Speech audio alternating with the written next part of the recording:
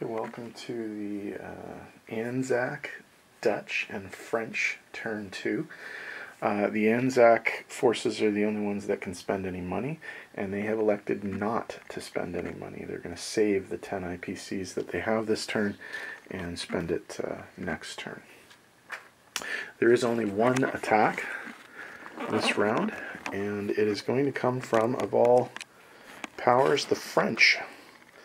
French forces will be attacking Tunisia, and they will be coming in with a mechanized infantry from Morocco, and 2 infantry will be loaded onto a transport in C-Zone 91, and there will be an amphibious landing in Tunisia. The amphibious landing will be supported by this cruiser and this cruiser. The cruiser from C-Zone 91 and the cruiser from C-Zone 98, which will be performing offshore shots on the Italian forces in Tunisia. So that's the only thing we need to roll. Everything else is non-combat, so let's get to that real quick.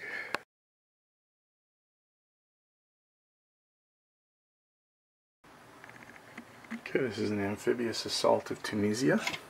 The SS Patria transport ship is dropping off 2 infantry, and the Suffren and the Colbert cruisers will be providing offshore shots.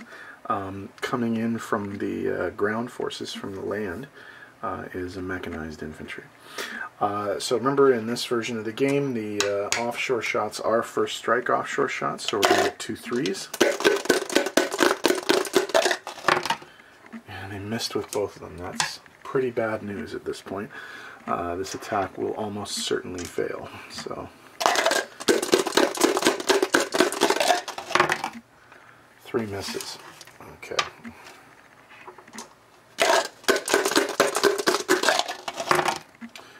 Oh, 3 misses. Alright, well, we do have to keep going because it's a amphibious assault. 1 hit.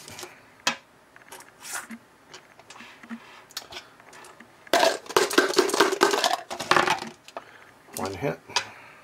Again, we have to keep going because it's an amphibious assault. I'm going to retreat this guy, I guess, but we'll see if I can get another hit. 2 misses. 2 misses. 2 misses. 1 hit. Okay, the 2 infantry are dead. I will retreat the mechanized infantry. So, not a very successful attack for the French. Historically speaking, I guess that's not terribly surprising. But the French lose 2 infantry, and the Italians only lose 1 mechanized infantry.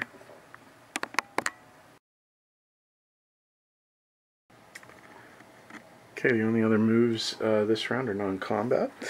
The anti-aircraft artillery in Morocco is going to join the retreated mechanized infantry in Algeria. The destroyer in C-Zone 98, the French destroyer in C-Zone 98, is going to join the British fleet in C-Zone 95, as is the destroyer from C-Zone 81, which is coming from a naval base, so it has the ability to get that far. The infantry unit in Transjordan is going to move into Cairo to provide some defense. The Dutch ships in C-Zone 39 are going to move to C-Zone 79 to get out of the range of the Japanese Navy. The transport in C-Zone 41 is going to pick up an infantry and an anti-aircraft from Sumatra, and they're going to go to C-Zone 39 and drop off in India. The French destroyer in C-Zone 41 is going to make its way to C-Zone 79 to get out of the path of the Japanese troops as well.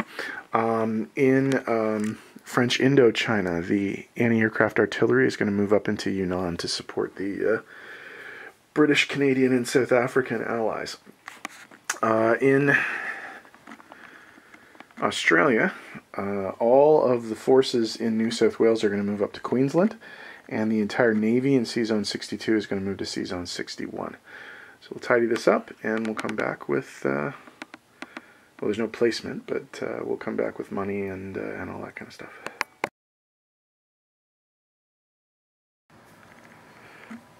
Okay, the Aussies are going to collect 10 IPCs. They saved the 10 IPCs from last turn, so they're going to have 20 IPCs to put in their coffer for next turn. So let's do the disposition of forces while we're in Australia. We'll talk about what's going on here. Okay, C-Zone 61 has 2 transports, 1 cruiser, 1 destroyer, 1 sub. Queensland has 2 fighters, 5 infantry, 1 mechanized infantry, 1 artillery, and 1 anti-aircraft. In Shan State, there are 2 ANZAC infantry, and in Egypt, there is an ANZAC infantry and a mechanized infantry. For the Dutch, on Java, there's an infantry. On Sumatra, there's an infantry. In C-Zone 39, there's a transport. In C-Zone 79, there's a transport and a cruiser, or sorry, and a destroyer. And in India, there are 2 infantry, 1 artillery, and 1 anti-aircraft artillery. Those are all the Dutch forces on the board. Okay, France, 2 infantry in French Indochina, 1 anti-aircraft artillery in Yunnan, 1 destroyer in C-Zone 79, 1 infantry in Egypt,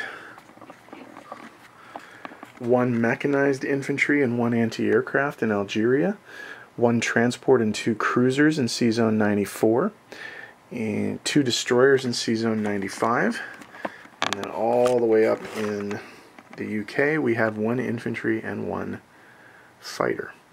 That is the extent of the Aussie, French, and Dutch pieces on the board.